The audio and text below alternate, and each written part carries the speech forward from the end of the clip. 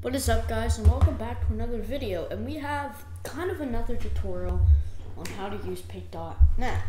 This tutorial is basically about the mapping aspects, such as this,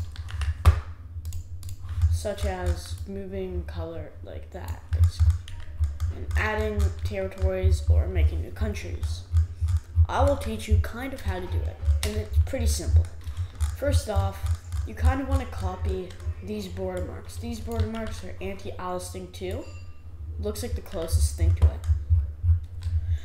And that's kind of all you need. Now all of a sudden you can kind of, for example, you want to create a French empire or something. Then you can add the territories you want. Maybe like that.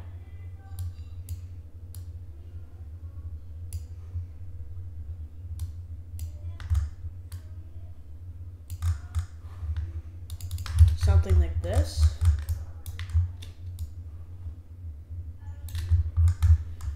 And this.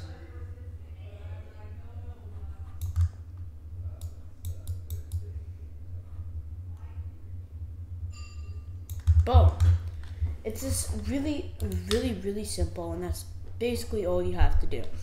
You just have to get the color, what is font 2 for this map I'm using. It might be like font 3 for some maps, but you might want to just go like, oh, maybe you don't want that. Just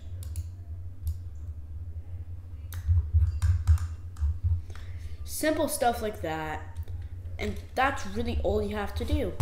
Thank you for watching this video. It is a quick, simple video. That's all I have to say. Bye.